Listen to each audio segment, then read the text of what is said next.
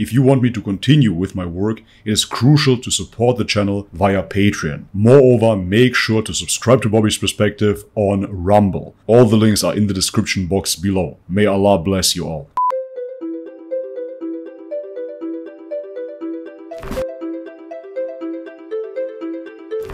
Alright guys, welcome back to the channel. If you're new, my name is Bobby. Guys, we're still in the groove and I do not want to postpone, therefore we continue with the Army of Satan series. Today it is part 12, the music industry. Before we start the video, as always guys, if you enjoy the content, leave me a thumbs up, subscribe to the channel if you haven't already, and to further support this channel, all the links are in the description box below. Please check them out. With no further ado, let's have a look.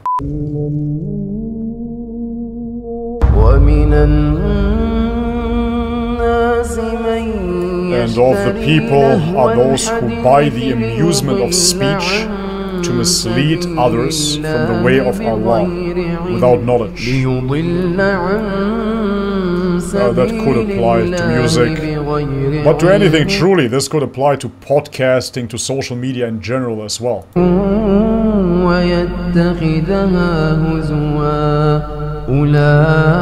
Those will have a humiliating punishment. And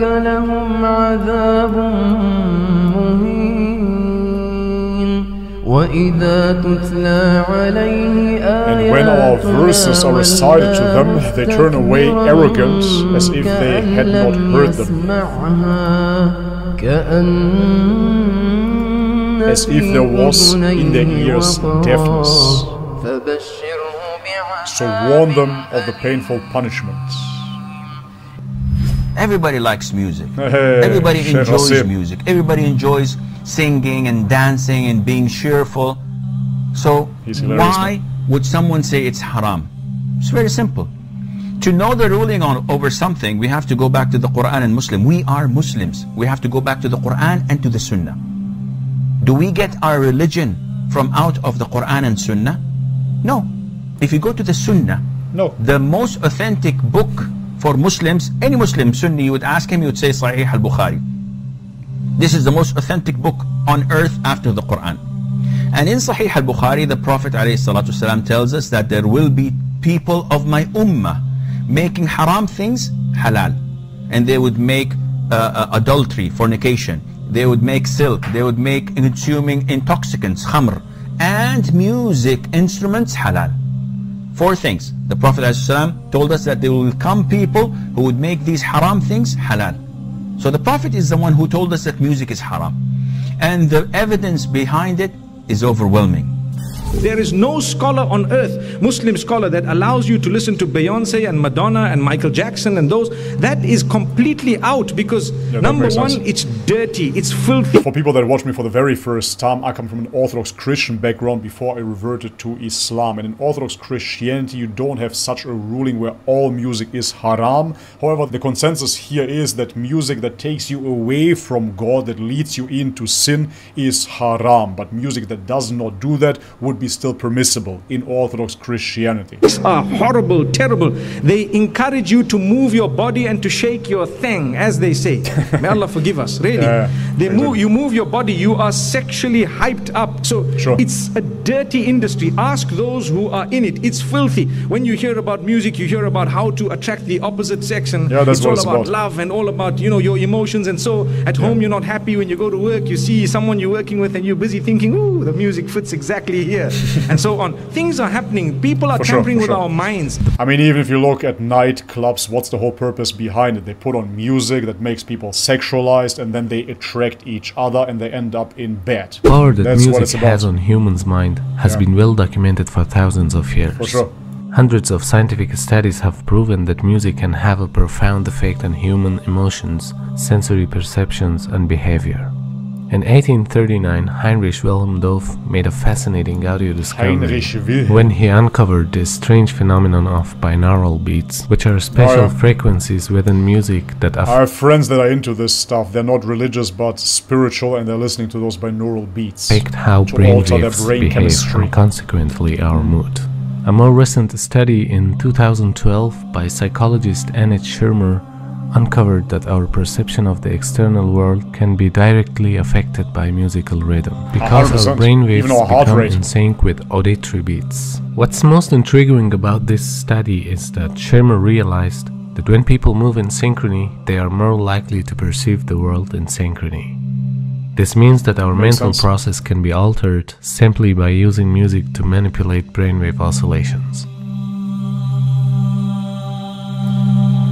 When the brainwave oscillations are manipulated by music, your brain will become in sync with the music, and this is how your body is getting controlled. You start spontaneous movements. Yeah, absolutely. You move to the beat.